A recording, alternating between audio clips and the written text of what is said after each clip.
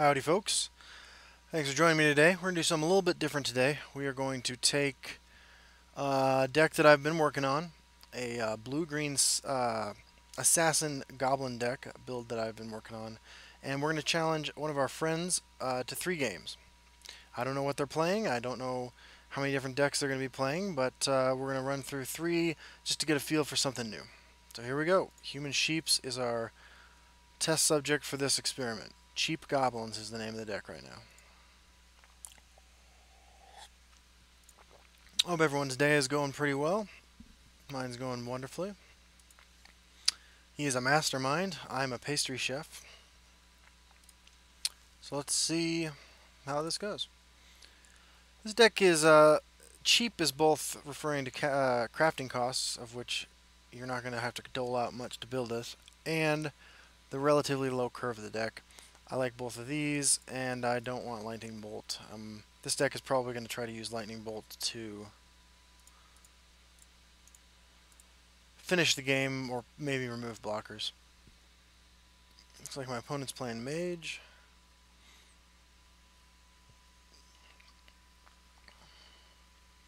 As far as targets for things we can pull out of the deck with Goblin Skulk go, we have just 3 of these guys, the Murkwater Goblin, and 1 Cruel Firebloom. I don't really like Cruel Firebloom as a card, but being able to pull one out of the deck is pretty cool. We might just get slaughtered. I mean, it's, this deck's not good, so. Face is the place. We got Cruel Firebloom, which is less than ideal in this situation.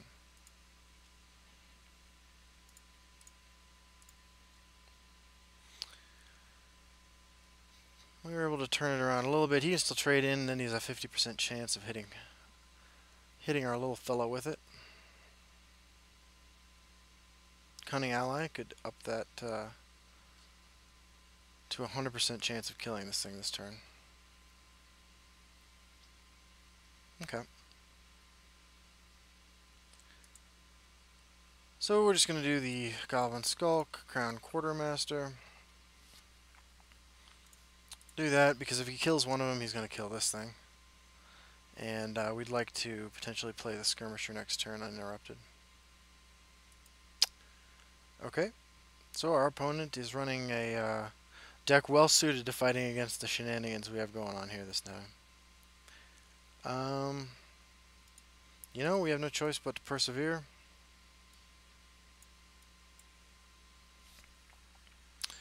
See if we can't make some headway now.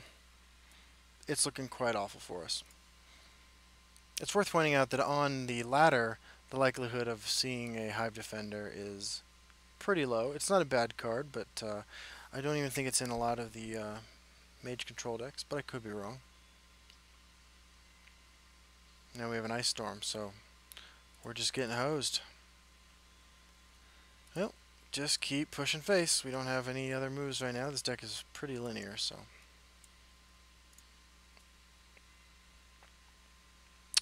See what happens next. Tazcat's the only card in the deck that costs more than 4, I think.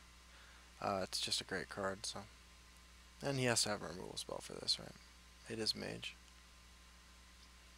Healing Potion, okay. Interesting. And we're just totally all in, so. One of the reasons I like Crown Quartermaster is I think it's pretty high value for a 1-drop. It lets you trade some of your smaller, crappier creatures into the guards that your opponent's going to be throwing around. Okay, so it would not be surprising, right, if he prophesies a... Well, we're not going to get the opportunity anyway. I was going to say if he prophesies a Piercing Javelin. But this isn't the worst thing that we could have in Piercing Javelin, so we're not going to throw the Murkwater Goblin down yet. So he didn't... The first card is not a prophecy, which is interesting. What does that mean? Crushing Blow, or the Paladin, the 4/4/4 that gains Drain? I guess we're about to find out if it's Crushing Blow. Or the Tiger. Right. So, good times with guard creatures.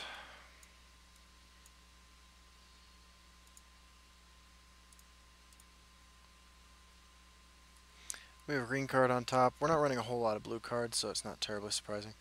I have not been particularly impressed with the card Nimble Ally, but I wanted to get some games in. This is the first draft of this deck, but I wanted to get some games in before I made any big changes. And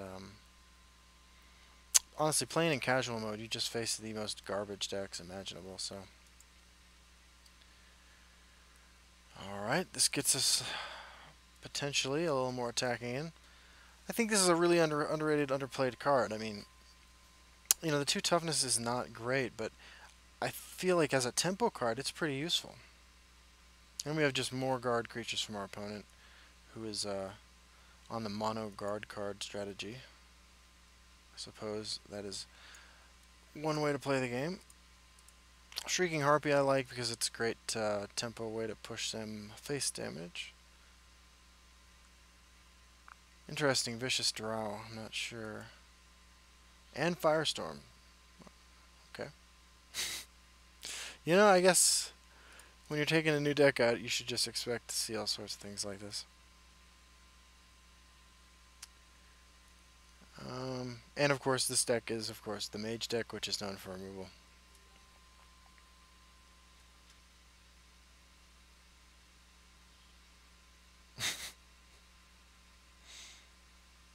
So our long-term strategy is, oh, that's so awful. I mean, I guess 2 is better than 1, but man, that's not what we need to be drawing right now. So we have potential for lethal next turn. I really like this card. I feel like these lane-changing cards in general are pretty powerful and underplayed. But, you know, there's no way to know if we have the ability to get this guy through the turn. Nope. There we have another Firestorm. And he has a healing potion. Okay. So, I like Sodris Agent here because it hopefully leaves us with the 2-1 alive. Queen Baranthea is pretty cool. This is another, I think, very valuable card in blue-green. Doesn't see a lot of play. I mean, I'm mostly playing it, and he's got Marak, right? I don't know what the fuck we're playing against, guys, to be honest with you. I apologize.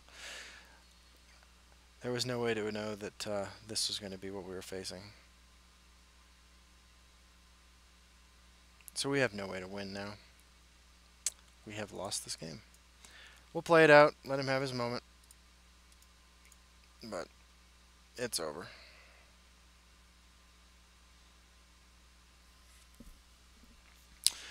Hopefully for the next games he brings something that we're slightly more competitive against, or maybe the Goblins deck is just complete crap, you know. It's totally possible that that is the case, I suppose.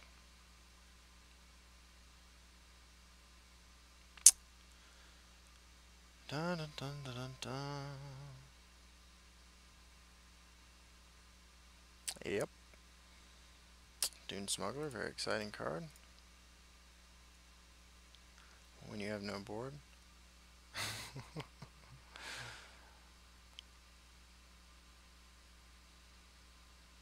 What do we expect to see next, right? What's the worst case scenario for us? It's all pretty bad, right? Like, we can't, we'd have to find a way to draw 2 lightning bolts. That's not a lightning bolt. Piercing Javelin. Very exciting. So he probably has a way to win next turn. You know, he's got 11 on board.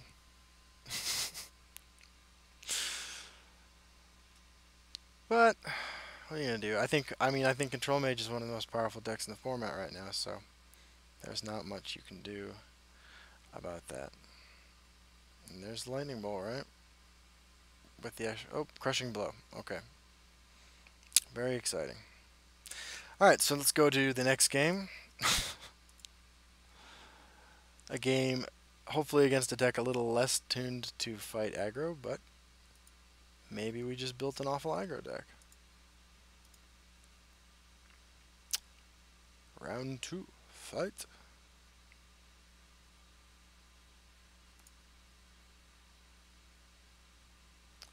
I've been working on trying to. People have been asking me about Twitch. I've been working to try to get on Twitch. I never recorded any videos for any games until last week, so the learning curve is steep with this sort of thing. I apologize for not getting it all together sooner. I have a Twitch account channel set up, but I have not been able to stream successfully yet. I'm in a different room than my. I use a wireless receiver thing. I'm in a different room than my router, I believe is what that device is called, and so I'm having trouble with having really stuttery internet and when I'm trying to stream. So until I figure out the best way to deal with that, we are gonna have to just make do with buying a giant cable and running it upstairs or moving my router. I'm not sure. I do all my computing down here in the basement. It's cooler down here. I live in Colorado. It's nice and comfortable in the basement. So once again, it's not entirely clear if we're just really unlucky or our deck is complete crap. One of the two is certainly the case, but we'll see what happens. We warded this guy up before he swung instead of after, like we would in most matches, because this deck runs Finish Off and Leaf Lurker. Okay, that makes sense, right? We drew the Cruel Fire Bloom. Alright, well, what's the best way to do this? I think we want to... so ideally we hit this. We're just going to play, like, assuming that that's what's going to happen. We did not.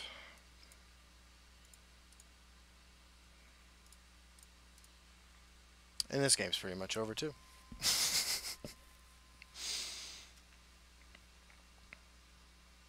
Soul Rest Marshall. Doing God's work. We don't have any Cruel Fire Blooms left, so there's no point in getting excited. So we have a choice here, right? We either swing with the Goblin Skulk and get another one of these and then buff them, or we just buff it.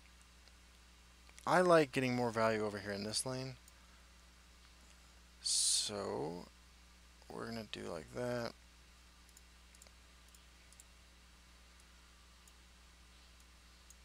Oh, and we triggered a prophecy. This is what it looks like when nothing works the way you hoped it did. Sharpshooter Scout doing God's work.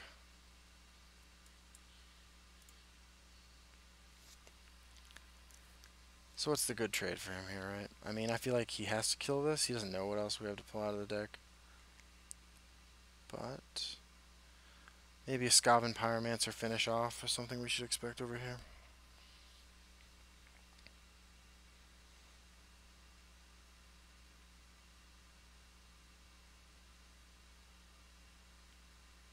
The Elusive Schemer is in the deck because you can pull the copies out of your deck with the Goblin Skulk that it creates. When it dies, it shuffles in a copy. There's the finish off. Do we have the Pyromancer to literally finish me off? Another finish off. And a Murkwater Savage. Okay. Well, Murkwater Shaman. The only sort of controlling card in the deck. We don't run anything to combo with it. There's still a Leaf Lurker. There's no finish off. It's just a goblin. It's green. If you have suggestions for this deck too, go ahead and post them in the comments. I'm not a very big fan of the Blue-Green Goblins deck list that took off in popularity a couple weeks ago. And by no means am I saying that this deck is better. I just wanted to start from the ground floor and come up with my own version. Earthbone Spinner. Alright, so...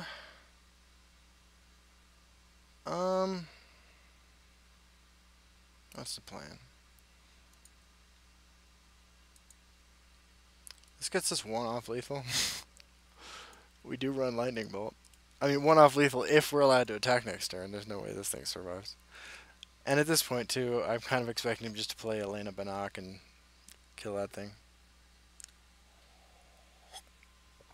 That works too, buddy. Really sorry I couldn't bring y'all more entertaining matches than this. House Kinsman. So last time we came up just short. This time looks like we're going to come up just short. Just short, of course, doesn't really matter. I mean, we're not getting anywhere, but we're doing our best. Triumphant Jarl. Crown Quartermaster. Murkwater Skirmisher. 2 Crown Quartermasters. So all we need to do is find a way to kill this, not die next turn with 8, 9, 10, 11, 15 on board. And also kill that guy next turn, huh?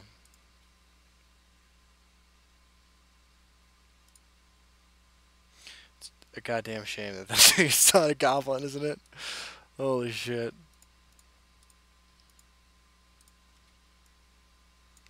Oh, good luck to my opponent. Good luck to House Kinsman. Feel like bringing it home for Team Goblins? If he procs a lightning bolt on Prophecy while he's going face here, I will be lightning bolting House Kinsman. But seems unlikely that we're gonna get there, right?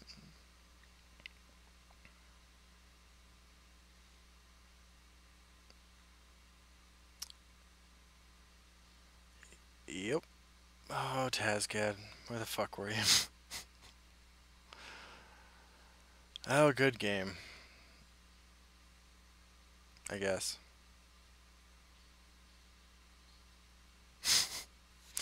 Alright. So we're 0 for 2 against good competitive ladder decks. Didn't get there either time. Let's see what he has for our final round. Cheap Goblins. This cup, by the way, I really like this cup. Somebody asked me about it in a message. It is a Gustav Klimt painting. It's my girlfriend, one of my girlfriend's favorite painters. I'm just enjoying some coffee. It looks like he's brought a blue-green deck too. Let's hope things work out a little bit better this time. On the other hand, this is definitely giving us a lot of feedback, right? Like the deck struggles against 2 of the 4 best decks in the format, which means it's not good enough to take on the ladder, in my opinion. This is an incredibly small sample size, of course, but seems like that's the case. As far as which lane to put the Murkwater Savage in right there, I feel like it's mostly incidental at this point. So do we Sawdust Agent or do we Murkwater Witch Thieves Recruit? Let's Thieves Recruit first. Now he didn't have an answer for this last time. Next turn he can Lightning Bolt it. I think I'm okay with it being Lightning Bolted, so there's our plan.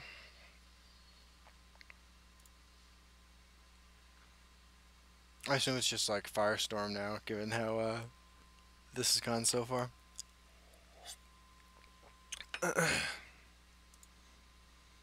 So what's he playing? This has to be Soul Rest Marshall Wismother combo, right? Let's just do this. Draw a card. We're not getting around Wismother Soul Rest combo next turn anyway. And let's give this ward and play a House Kinsman of our own.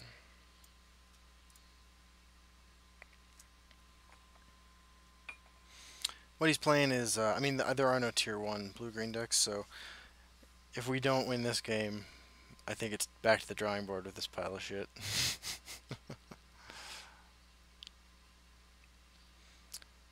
Alrighty.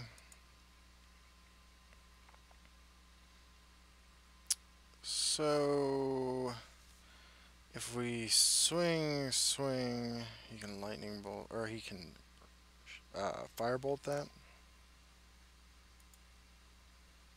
So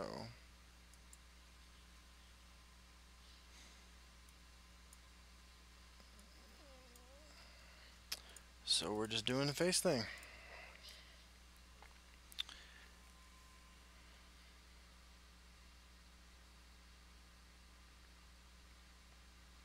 Do do do do do. What do you guys think? Should we have music on these games? If you're looking for some musical entertainment while we're playing, go ahead and let me know. I will see what I can do. We are ahead in life now, if that is indeed what he's trying to do. We have one goblin in hand, no goblins on board, so maybe we save this for some sort of comeback play. I'd like to draw a card. It's a good card. I'd like to shackle that. We are playing before we break runes because we're sort of tilting right now. Let's see what happens.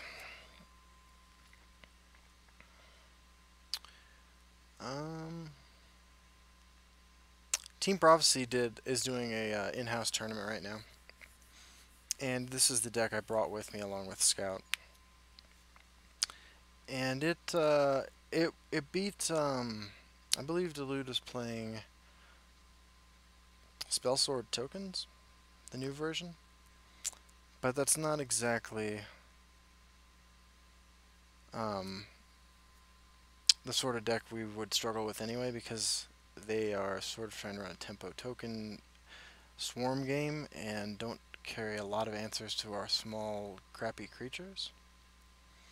What I'd like to do this turn is get my goblins on board so I can do some crazy swing next turn. But I think what we want to do is this.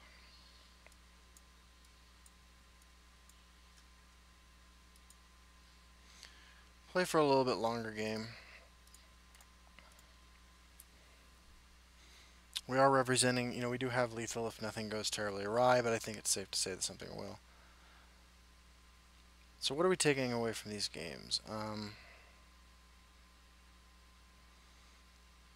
We don't have any answers to guards, at least not several in a row. We don't have...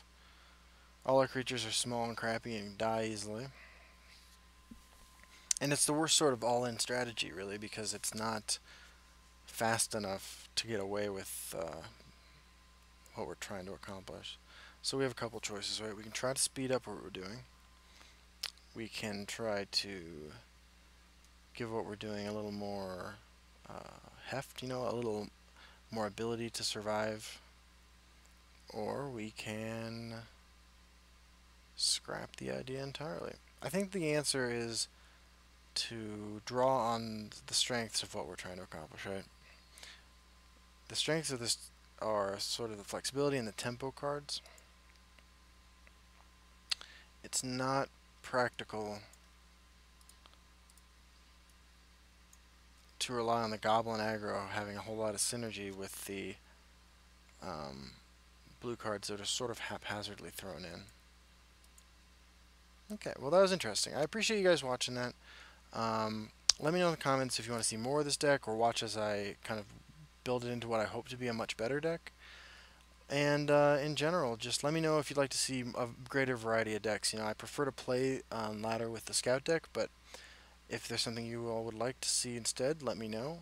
And just a heads up, next season on the Grind 2 ladder, I'm going to be playing something completely different than I've been playing so far. And I'm open to the suggestions if there's something you'd really like to see. Maybe a color combination, and we'll try to build something like that together. But I have no problem grinding my way up to ladder legend rank with something ridiculous. I did it this season with mono red, and I have to say I kind of enjoyed myself, even though I don't like playing aggro decks that much. So anyway, guys, thank you very much for your time. I will see you next time.